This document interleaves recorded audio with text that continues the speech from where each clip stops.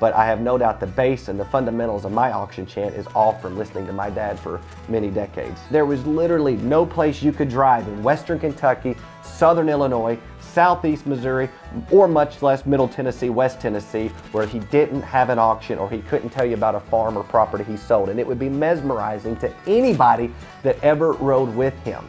I remember a time being in a restaurant in Jackson, Tennessee, and my buddy Josh asked him, "James R., how did you get started in the auction business?" And my dad, almost looking annoyed at the question, said, "Well, one day I thought I could do it, so I did." And he went back to eating.